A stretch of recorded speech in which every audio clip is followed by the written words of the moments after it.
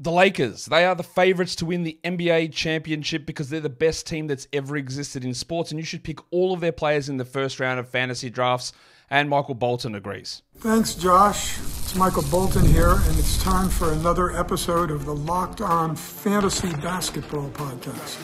Let's get to it. Let's get to it, indeed. You are Locked On Fantasy, your daily NBA fantasy podcast. Part of the Locked On Podcast Network, your team every day. Hello and welcome to the Locked On Fantasy Basketball Podcast, brought to you by Basketball Monster. My name is Josh Lloyd, and I hope you liked my audition for ESPN after they let go of Zach Lowe. I think there's a position available for me in contributing to the dumbest basketball conversation ever, which will only amplify losing one of the best people at talking about basketball. I'm also the lead fantasy analyst at basketballmonster.com, and you can find me on Twitter, as always, at redrock_bball, on TikTok at redrock_bball, and on Instagram at LockedOnFantasyBasketball. Today's episode is brought to you by FanDuel Sportsbook. You can start the season with a big return. Place your first $5 bet on FanDuel and you get started with $200 in bonus bets guaranteed. Visit FanDuel.com to get started. Thank you also for making Locked On Fantasy Basketball your first listen every day. We are free and we are available on all platforms. So double bang and leave your comments down below and carry the hell on. I am here to talk about the Los Angeles Lakers, ESPN's favorite topic, as, again, the absolute insanity of what... yes, maybe they were paying Zach Lowe a lot of money. He deserved it. He was awesome. But the fact that they lean into the absolute dumbest coverage of all time and will continue to do it, and that's partly their fault. It is also partly they are just responding to the market, and they know, well, this is what people watch, and I cannot, for any reason at all, think why people would want to watch the garbage that gets churned out with fake debates and focusing on three teams, but it's what happens. So I sort of, from that perspective, I do understand it. And I wish that people were more supportive of better conversations, more interesting, funny, in-depth conversations versus who wins the next title, Lakers or Yankees? What about the Cowboys? Are they there? But they understand that what brings in money and what brings in eyes, and that's an unfortunate reality. So there is a blame there, and you could easily say, well, the reason that people look to that sort of content is because that's what ESPN puts out. If ESPN decided not to put that sort of... I didn't mean to soliloquize here. If ESPN stops putting out that debate content and catering to the lowest level of fan, and you had three main markets and that's it, somebody else would just do it. And somebody else would cover those things, and the people who consume that content would just go to that source. And ESPN, running as a business, would lose those people. So there is an understanding there, and I don't know the solution. I try to put out stuff that is hopefully entertaining and informative and in-depth and not biased towards markets, teams, whatever, and try to do that on a broad range. But I do get the mass market implications. I could sit here and do clickbait, trash comments, headlines, articles that we all know are false. I don't. But I get it. To a degree. It's still stupid that Zach Lowe is gone. But anyway, we'll see. I'm sure he'll pop up somewhere really, really soon. And I hope we see that really soon, and where he goes. And the content that he puts out is awesome because he's really... well, no one has said a bad word about Zach Lowe. I don't think anyone that consumes his content or works in the media. And I've only had, I think, one interaction with him, maybe brief, 30 seconds, a minute. Not much, but really kind guy, really nice. And the stories you hear from others of the help that he's given them has been fantastic. Anyway, Locked On Fantasy Basketball Bowl. Sending out more emails. The Roto League, the draft positions and draft times are now set, so you would have an email about that. I'm still waiting on a couple of people to sign up, so check your email inbox to see whether you got a replacement invite. The Red Division, or the Red League, the Blue League, are all set and paid up. The Brown League has got about 3 left, but you've also got your... draft order and positions set, so check that. And then we're waiting on the Points League ones because I've still got a few in the yellow and the black and the white to accept. The white, still the Points League interest this season has been way lower. So if you are looking for a Points League, if you're Locked On Fantasy Basketball, there are plenty of spots available.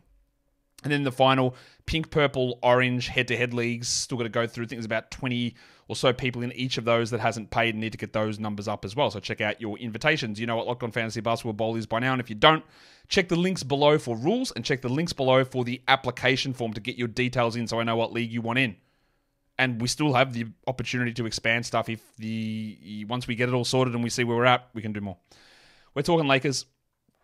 We're talking about the fantasy season for this squad, which is a team that, thankfully, from a analysis perspective, it hasn't really changed at all from where they were last season because they didn't do anything in free agency. Their big free agent move was signing Christian Koloko to a two-way contract. Let's look at the projected starting five on this squad.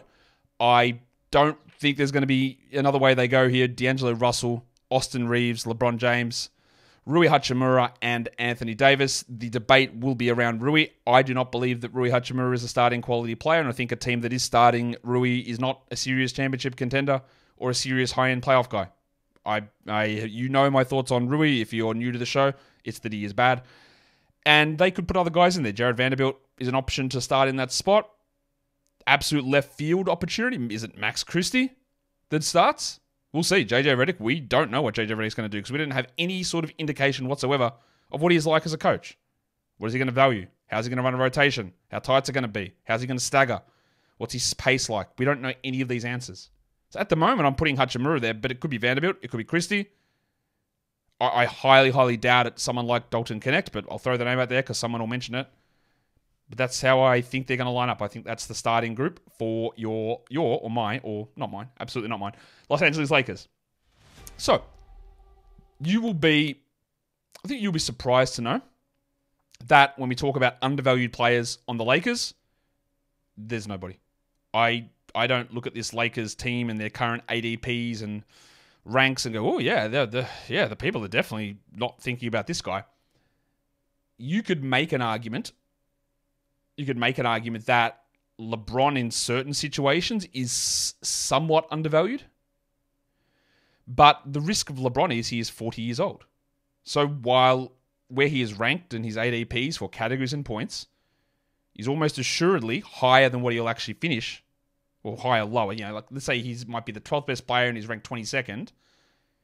That's how I see that working. But at 40 years of age, you have to understand that there is healing risks from injury. There's injury risk happening. There is, at this point, I'm just going to say that LeBron is never declining enough to matter. It's just, what I've been saying for 6 years, he's declined for sure, but it doesn't decline enough to matter. It's more about injuries and recovery at that age as to where it is. And he was remarkably healthy last season. After they started the season telling us that he was going to play 30 minutes a night, that lasted one game. He has had an extra off-season workload playing in the Olympics, obviously, so we'll see what that does for him in terms of how they manage him throughout the season. But I don't see anyone as being an undervalued player on this Lakers squad. On the flip side, is there anyone that is overvalued? Well, yeah, but not massively. Usually you would come into a situation where we're talking Lakers, hearkening back to the discussion at the start about mass market bias and big teams and all that sort of stuff where Lakers guys get consistently overrated. There are two guys, and this is interesting because they're two guys that I really like. You'll be shocked to know that they're overrated both on ESPN. Wow, unbelievable. By the way, ESPN, the 6-month anniversary or the 5-month anniversary of the head-to-head category league rankings being updated came and went, and they've done it. They've done it 4 days afterwards. The rankings have been updated, so kudos for them for getting prioritizing getting that out. And again, this is not a criticism of the writers. It is a criticism of the overall management team that tells them what to do. So they have updated those rankings.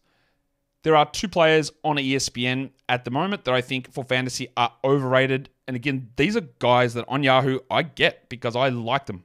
I think there's value in them. And one of them is D'Angelo Russell. Last season, Russell, he was back to the playoffs before. He was bad and he got benched. He came into the season, he started, and he played poorly, and he got benched by Darvin Ham again. And me, foolish idiot, decided that I was going to say that I'm not sure that he needs to be held on to. He's been benched, he's struggling, they want to trade him away. I don't love any of this stuff. And then, of course, he came back into the starting lineup, and he went absolutely nuclear for a period of time where he was running as a top 20 player. That was a huge, huge L for me. I was also able in that period, after I'd made that mistake and then had gone back on that mistake. Someone obviously believed an earlier idea, and I was able to trade for him at the expense of someone like really quite bad. So that was good. Russell's 29. He played 33 minutes a night last season with 23 usage. He averaged 18, 3 and 6.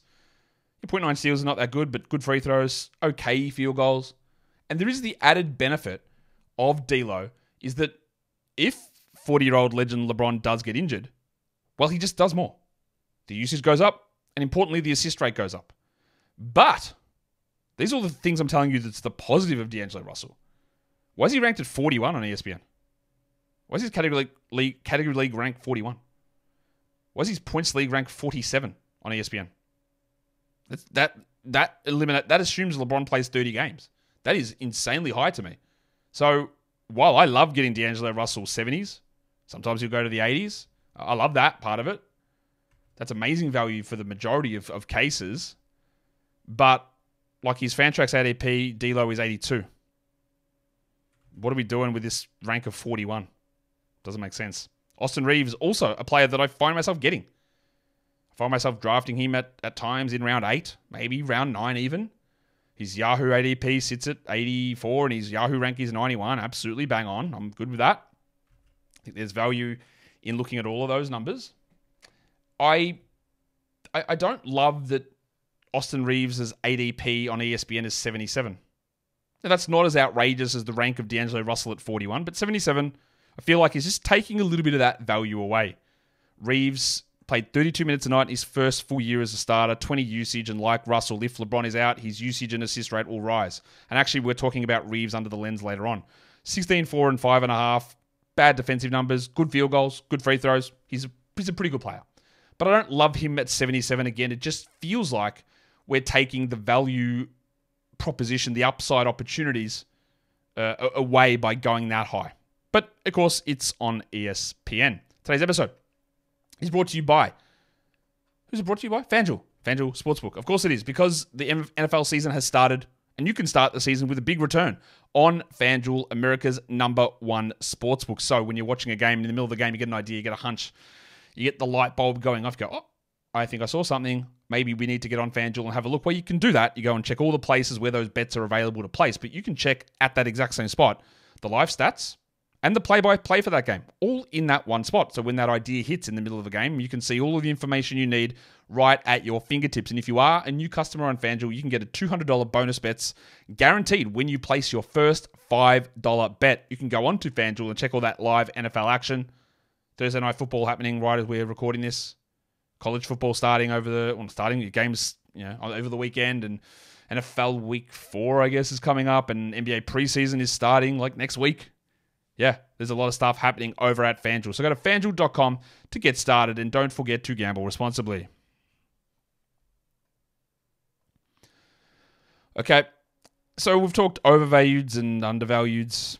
Let's take a look at is there any player on this team who we might consider a breakout candidate. And I've got one name. It's Max Christie. He was a restricted free agent. The Lakers gave him a contract which absolutely 100% does not tie in with the production that Max Christie has shown so far. And often there can be an idea or a hyper focus on, well, he's definitely not done nothing to deserve that. And that's true.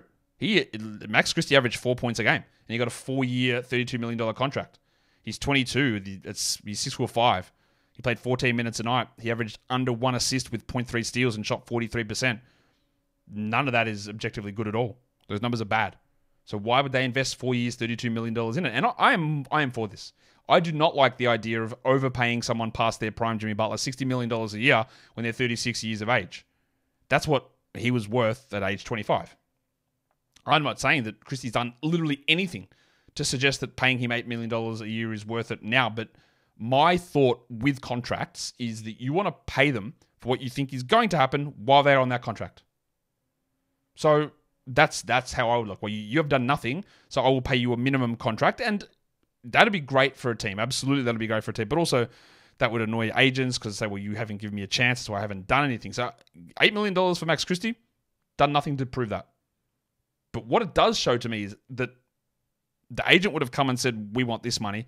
And the team said, yeah, okay, but the team paying that much money or they're at limits of luxury tax, aprons, to me that suggests they want to use him.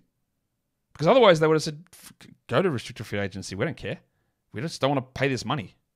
We'll work out a sign and whatever. We don't value you to be a rotation guy. But they do. So we'll see. I don't think that we need to be drafting Max Christie in 10s or 12s or 14s or 16s, really. I don't think that's going to be something that is a requirement, a necessity, or even a good decision. I love good decisions. I'm not sure that would be one. But tie all this stuff in. Why did they pay him? He's young.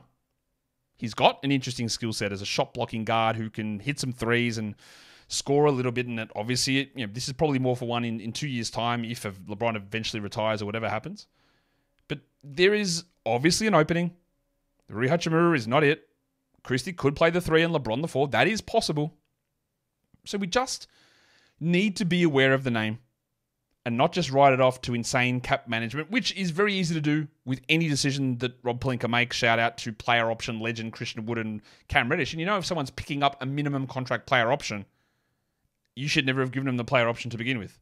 That's how you know it was a terrible decision. Shout out again to Rob Pelinka. Let's talk about the risks that could be apparent in this Lakers rotation when we're trying to figure out how we're going to process our ideas for fantasy projections. And one thing we don't know is what the hell JJ Redick is. We know what he is. He's a white guy that went to Duke that everyone hates. We know what JJ Redick is in that respect. We have heard JJ Redick on podcasts. We have seen him on the TV. We have seen all of this stuff. Just another one that ESPN lost, who actually provided genuine basketball conversation. Different situation, of course, but yeah. At least Kendrick Perkins and Stephen A. Smith are there to do something. What is JJ Redick's scheme? We hear platitudes of things. We're going to run the offense through AD. Yeah, okay. Good work. It's a fantastic idea. When you've got LeBron, D'Lo, and Austin Reaves to handle the ball, why wouldn't you give it to the worst passer of that quartet? Although, yeah, maybe we do see more usage from AD. Will AD's crying find a receptive audience in terms of, please don't make me play center, sir. It's too hard for me. Could that be something that Redick buys into as a guy with the relationships with LeBron? And I'm guessing he'll have a pretty quick relationship with Anthony Davis. They can talk about their time with the Pelicans. Davis last season was awesome. 35 minutes, 33 usage, 25 and 13, 3.5 assists, 1.2 steals, 2.3 blocks, 56 and 82. Now, at the start of last season, I think I had Davis about 13th or 14th. Yeah, there was some worry about the fact that he'd gotten hurt in the past, but my major concern with Davis's numbers, because as you know, that when there are small injuries that don't really have a reason to recur, I don't care about them. My thing was that Davis's rebound numbers had fallen way off. Davis's free throw numbers were a gigantic liability as well. It's like, dude, does that stuff actually return? Well, the answer was yes. It did return in a huge way. And that is what bumped him to be as good as he was. So I have no problem with taking Anthony Davis at 5 this season. If you wanted to make an argument because you're so anti the playoff schedule of Luka Doncic, if you wanted to take him ahead of Luka Doncic, I probably wouldn't, but you could. And I don't think any draft should really let Anthony Davis fall outside the top 6. And I'm not going to sit here and there'll be people who say, well, how can you draft Davis if you won't draft Embiid? Very different story. Again, just points to me one thing that Anthony Davis has had surgery on that's a key lower body injury that has happened multiple times. And you can't, and that is why I'm out on Embiid and why I don't care about Davis. Now, contrary to that, I tweeted this out the other day as well, is that I'd heard on multiple shows of people saying, well, now, Anthony Davis, you love looking at him and what he can do for the Lakers this season. One, there was fantasy talk, there was non-fantasy talk on this with Davis, saying, yeah, we can trust him. He's a really easy first-round guy. He's shown that he's past his injury problems. And that is just not the way you approach this. Because he's not. I'm not telling you that Anthony Davis is going to get injured, but 1 year of not getting hurt doesn't mean that you then don't get hurt ever again. Much like a season where you have weird injuries doesn't mean that that'll happen every single season. And that has always been the key point and key takeaway from this. It's not to say that someone won't get hurt or to say that someone will get hurt. It's to say that you don't know. And 1 year of data doesn't suggest either way. So there's going to be a risk with Davis, as there is for basically every player, that they can get hurt. But 1 year of staying healthy does not mean that Anthony Davis will stay healthy. And that is a very key point. Do not draft Davis because he is over his injury concerns and he will stay healthy. That is not a thing. Draft him because he's great. We'll see how much he actually does cry, though, about playing at center, which if he doesn't play at center as much, that does hurt his fantasy value. Now, on the positive side of that, there's no one to play with him because Christian Wood is bad and hurt. Christian Coloco is there as a two-way. Jackson Hayes is bad. He has to play center, so I don't worry too much about that. Two of the other things is that Jared Vanderbilt was banged up all of last season, and he was a starter for them for most of the year before. And Gabe Vincent was brought in to play a key role as a third guard off the bench, and he didn't play. Both of those guys could be healthy. Vanderbilt, I'm not sure. And they could play 26 minutes, or they could be hurt still, or they could be healthy and play 17 minutes. We just don't know, because we didn't really see anything to do with them last season in the roles that most people, I guess, expected them to play. So that will be intriguing to see how that goes about. We're going to come back and we're going to put Austin Reaves under the lens. But first, today's episode is brought to you by Prize Picks. Prize Picks is America's #1 daily fantasy sports app with over 5 million active members. It is the easiest and most exciting way to play daily fantasy sports as well. All you do is you go and you look at the individual player stat projections and you pick more or less on between 2 to 6 of them. And then you watch your winnings roll in. You can play against celebrities like Joe Budden, MMA star Sugar Sean O'Malley. You can look at Drewski as well. He's a person that plays Prize Picks. All of that is on the promos tab under community plays. And you can check out what entries those guys are playing. They've also got the flex play, which means that you can still cash out if your lineup isn't perfect. You can double your money even if one of your picks does not hit. So download the Prize Picks app and use the code LOCKEDONNBA for getting $50 instantly when you play $5. That is code LOCKEDONNBA on Prize Picks. You get $50 instantly when you play $5. You don't even need to win to get that $50 bonus. It is guaranteed. Prize Picks, run your game.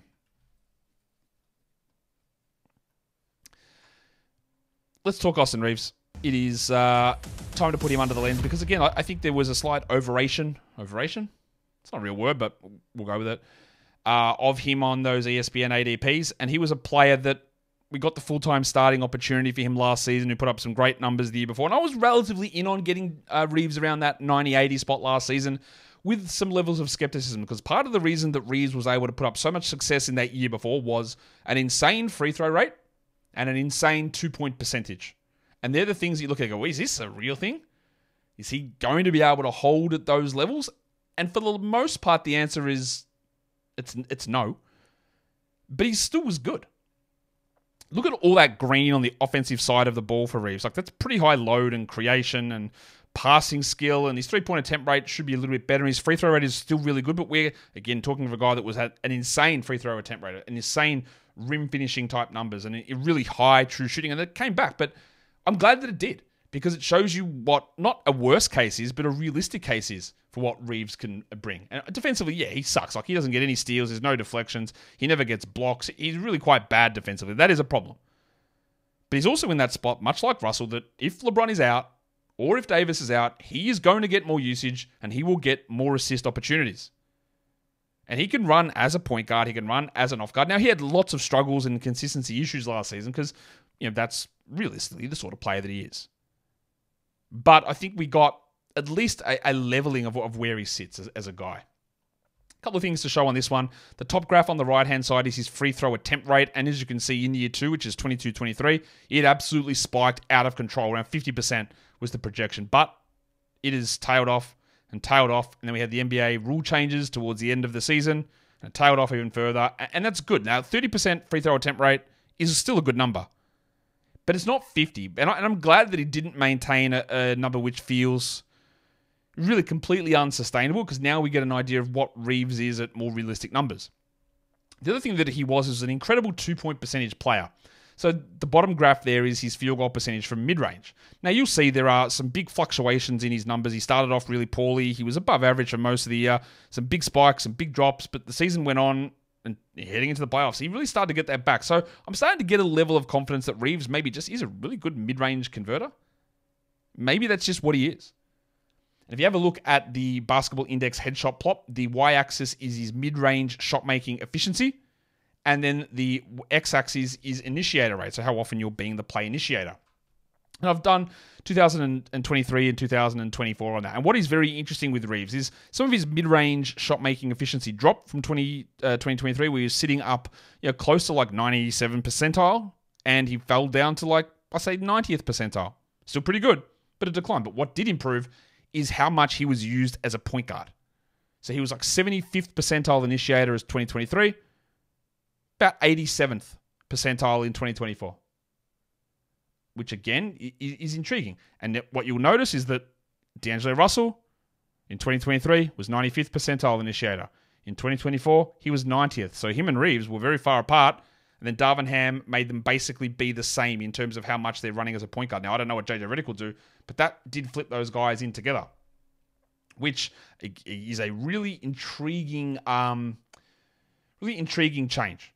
Some of the other faces on there, you've got Bradley Beal, who, 24 to 23, he became more of an initiator last season. And that's a sort of player, I guess, that Reaves is like this hybrid 2 who handles the ball and shoots well and has some defensive struggles. It's a similar sort of player, but you'll see Reaves is a better mid-range guy than what Beal is, and then handled the ball a similar amount to what Bradley Beal did as an initiator.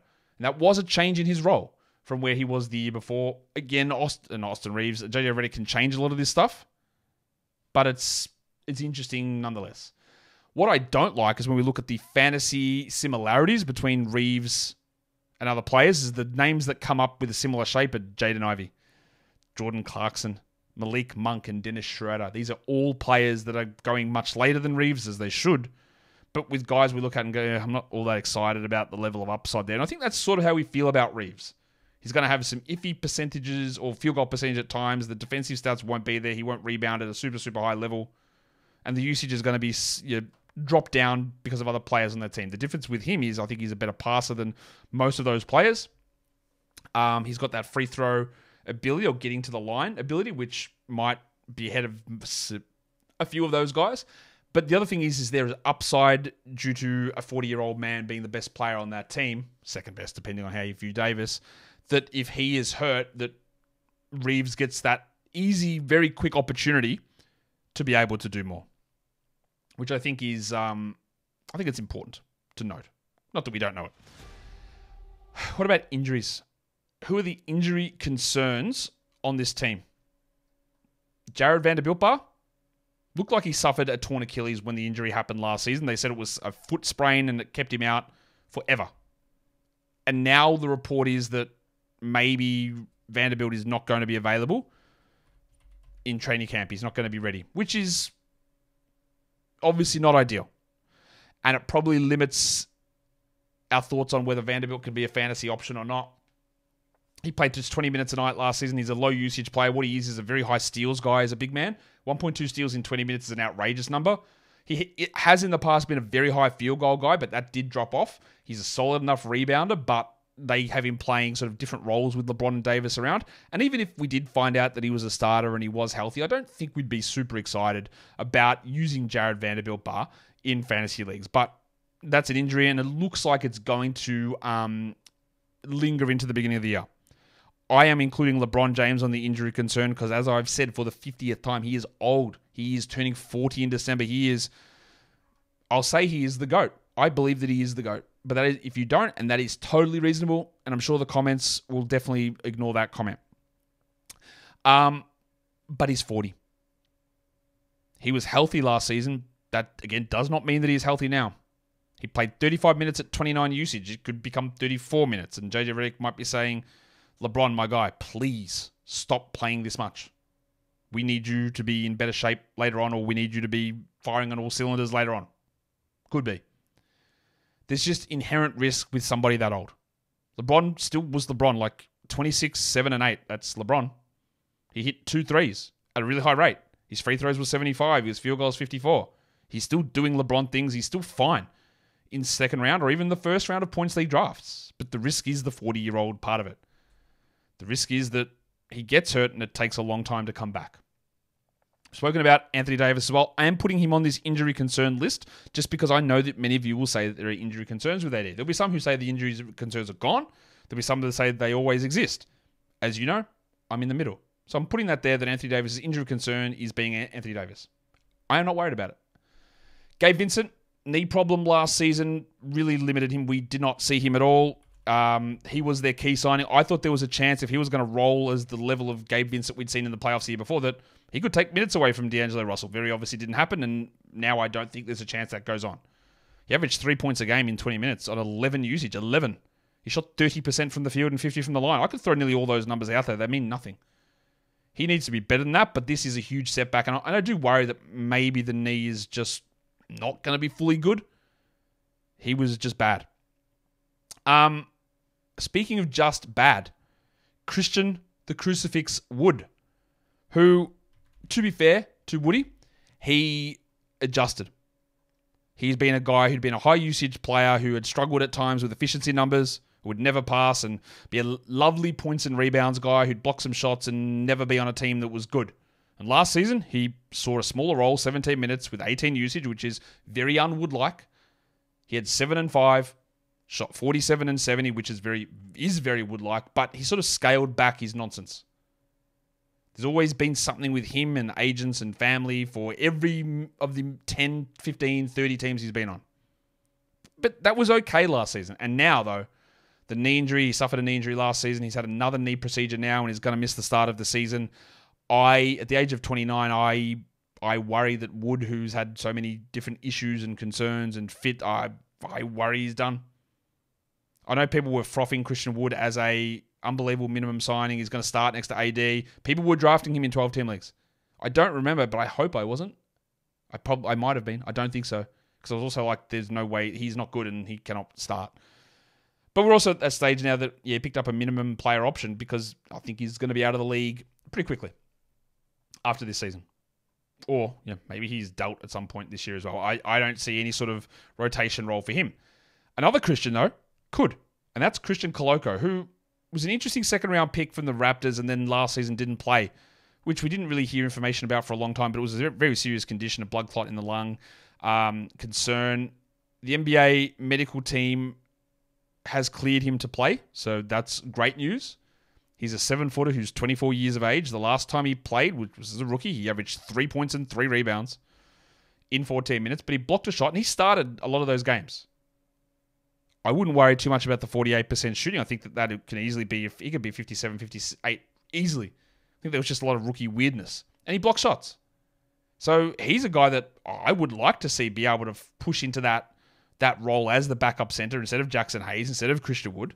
I don't know that you'd want to play him together with AD too much, but maybe. And he's someone that's at least worth keeping some tabs on to see how he looks, how the health is, and how JJ Redick uses him. Let's talk about the Lakers and their fantasy schedule. They've been given some may say kissed on the dick, a really good schedule in terms of the lowest amount of, or 13 back-to-backs, which is a very low amount.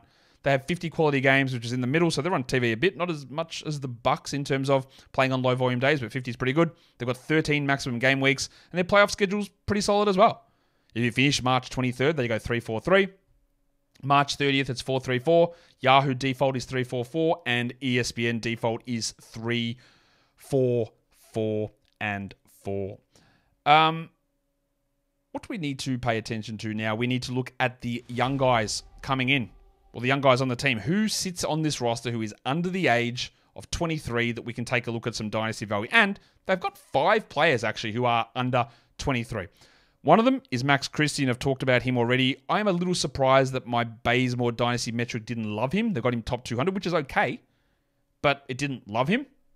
And one guy that it did like a little bit more, which I was surprised to see, was last season's first-round pick, Jalen Hood-Schifino, who was an unmitigated disaster as a rookie. And there are a couple of things to remember with this. I didn't love Hood-Schifino at the time of the draft. There were some really bad shot selection issues for him coming out of Indiana. That was a problem, but he had the size and some passing ability. That was all true. It is worth remembering, though, before you go in, and we're going to talk Dalton Connect soon, before you go and glaze Dalton Connect, Hood-Schifino was picked at about the same spot in the draft, in a better draft. And everybody has written him off as a player. And I get it, because we saw nothing. He's still just 21. He played 5 minutes a game last season. He averaged 1 point with 0.4 assists, 1.6 points, and shot 22%. Very hard to read anything into those numbers. And then we didn't get to see him at Summer League because he was recovering from back surgery. So we worry about back surgery for sure. And I should have had him on that injury list. I just didn't have enough room, and he was down the bottom. And I knew we'd talk about him here. But I'm not going to fully give up. It was a terrible start, and there were so many players picked after him that they could have taken that would have been way better for this team. And at the time, I think a lot of people suggested that. But I'm not going to fully give up on Hood-Schifino, who still comes out projected top 200. If we think Jalen Hood-Schifino didn't do anything as a rookie, then Maxwell Lewis was basically had minus stats. The numbers that Maxwell Lewis as a second-round pick out of Pepperdine put up are unbelievably low. Top 275 for him from a Bazemore metric there. He averaged 0.3 points on 19% shooting. I thought he actually showed pretty good pop at Summer League this season and looked to be like, yeah, I'm a second-year NBA player and I'm better than a lot of these guys, which is super encouraging. It's what you want to see. So we love that part of it. Let's talk about someone that I know you've heard spoken about before. His name is LeBron James Jr. And there are varying opinions on Bronny. There are some people who think that he's trash and wouldn't be in the NBA, and I'm not one of those people. Dynasty-wise, I still only have him as a top 250 player, but defensively, he's very good. Passing-wise, he's solid. Shooting, terrible. Undersized as well. But there are also people who think that the Lakers are going to go and start Bronny, and he's going to play 70 games and 20 minutes a night. And I know you can worry about the nepotism of him being drafted at a very late pick, or the contract that he got commensurate with what Chris Livingston got last season. All that is true. But I don't think the Lakers are going in there and sabotaging a season by starting LeBron James Jr., by having Bronny play 25 minutes a night as a part of the rotation, unless he is ready. Maybe I am wrong. I am almost certainly not, but I know that people believe this. His college numbers are horrible. Obviously, he had a terrible situation. He had the heart attack. And we didn't know if didn't know if he was going to be alive, or B, didn't know if he'd play basketball again. So he shot 37% from the field. That's terrible. He played 19 minutes. He had 2 assists and 0.8 steals. And I just don't know what he's going to be. My bet is he doesn't turn into a long-term NBA player, but his defense is good enough to get roles at somewhere on the court. The last guy on this list of under 23 is Amal Traore, who is a two-way contract player who had a little bit of intrigue to me, but I'm not going to get super excited about him. He's a top 300 player in my dynasty metric. The guy that came out with the biggest risk-reward, maybe I need a name for my risk-reward metric. At the moment, I'm just going to call it risk-reward. It was D'Angelo Russell. The variance for him in category leagues was about 70 spots, best case, worst case. And for fantasy points leagues, it was 5.5 fantasy points. But that's largely because of some of the things he relies upon, like free throw percentage, that can create that variance, and that is a very highly up and down category. Lastly, who's over the hill? Now, I know your immediate reaction is going to be, man, they've got so many old assholes on this team. It's going to be, yes, everyone's going to be on this squad, and everyone is old, and there is 2 players. It's Anthony Davis and LeBron. They are the only players on this team who are over the age of 29. And we've gone into depth about LeBron and his aging.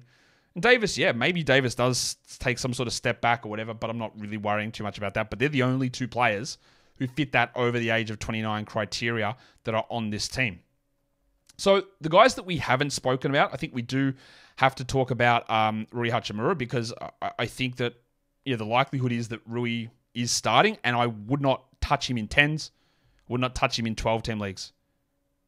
Even points leagues. He played 27 minutes last season with 19 usage. 13.5 points is fine. And as soon as someone gets double digits, we think that's good scoring, but it's not. Remember, 18 is average in a 12-team league. 13 is not good. 4 rebounds is putrid. 0.6 steals and 0.4 blocks are bad. The 54% shooting is good. And he does go on hot streaks, but he's definitely not reliable in terms of his shooting. And basically, he needs a lot of minutes and a lot of the ball to be anywhere close to reliable. And maybe if LeBron is hurt or Davis is hurt, that he will do that. But I just also don't think he's good. And I know Lakers fans were pretty high on Rui heading into last season, but I think a lot of them have realized that, he's not. And he is a backup, and they need to do something to upgrade that position, but they probably won't this season because of them being the Lakers. So let's bring us to talk about Dalton Knecht now. Their first round pick, who a lot of Lakers fans will tell themselves, a lot of people in the media will tell themselves that the Lakers somehow managed to get the steal of the draft. Unbelievable, they got themselves a top 5 player at pick 17. What a W from the Lakers. Or there is a possibility that maybe Dalton Knecht isn't a top 5 player in this draft, and that is how I view him. Always remember this. I did not have Knecht I think I had him 21st. He is an older player, so he didn't qualify for my under 23 segment because he is not under 23. He is an older player who really did start to step up playing as a 5th-year senior at Tennessee. Now, he was doing it in a really strong conference, and he put up some good scoring numbers, but he did it on 33% usage, averaging 22 points. He hit 2.6 threes, which 2.6 threes is good, and the idea is that he's this elite knockdown shooter, and he's not. He's a pretty good shooter, but it doesn't mean you translate into becoming an elite NBA shooter immediately. He didn't have the shooting profile of an elite shooter. 46 from the field and 77 from the line is not elite. 0.7 steals and 0.6 blocks are poor. Not sure about his passing. It's very bad. In Summer League, he was sort of the same guy. Like, the passing and defense was passable flash moments and other times bad. His shooting was bad in Summer League on small sample size, which is okay. He's not going to be that bad. But I also don't think he's an elite knockdown guy. He, to me, is a player who excelled in college as an older guy who dominated and had the ball in his hands. And yeah, he is actually really athletic. He could get to the rim and throw down big dunks. I do not see this sort of player who is, if he was 6'8", I'd be like, great, I love that for you playing the 3 and playing the 4. He's like 6'5". So he's like a shooting guard size player. Can play up at the 3 a little bit. I just think there's too much missing there. And maybe he is a catch and shoot guy playing off LeBron. And as everyone knows, LeBron makes everyone better. We'll get to Cam Reddish in a second. LeBron makes everyone better. And you'll get so many open shots. And that's great. Do we want someone hitting 2 threes and playing 24 minutes a night? Is that a fantasy option? Of course it's not. But he plays for the Lakers. People had this idea that he was this gigantic steal in drafts. Like, his Yahoo ADP is 148. It's 139 on ESPN, and ESPN has 140 as the ADP they give to everybody who doesn't have a real one. So he's actually being drafted in spots. And I don't think you should be doing that. But maybe he starts, and maybe he proves me wrong as an older rookie who's more NBA ready. Shout out to Ochai Agbaji. I just don't think there's enough there. I just don't think he does enough, and I'm going to be very skeptical of him as a player. There's a lot that we need more to talk about, I think, here for this Lakers team. I don't know whether I think they're going to make the playoffs or not. Who knows? But I do know that their team isn't really any better from a personnel perspective. Do they get healthier seasons from LeBron and AD? Or does just the upgrade to JJ Redick make all that difference? In terms of drafting these guys, I think we've talked a lot about this already, but Davis, to me, if you want to go top 5, do it. LeBron probably could be in the first round discussion outside of the you are old risk. So second round, no worries. I took him in round 2 of a draft the other day. D'Angelo Russell is someone I love. If I'm getting him in the 70s, maybe 60s. Reaves in like the 90s, late 80s. I like that area. And then after that, not touching really anybody in a 12. I might consider Rui in a 14. Maybe Vanderbilt in a 14 to 16, but he's not healthy, and then nobody else really steps into the discussion zone for me. What is in the zone for me is you hitting the thumbs up and hitting the subscribe and giving me the boom or doom down in the comments below. Guys, we are done here. Thank you so much for listening, everyone. See ya.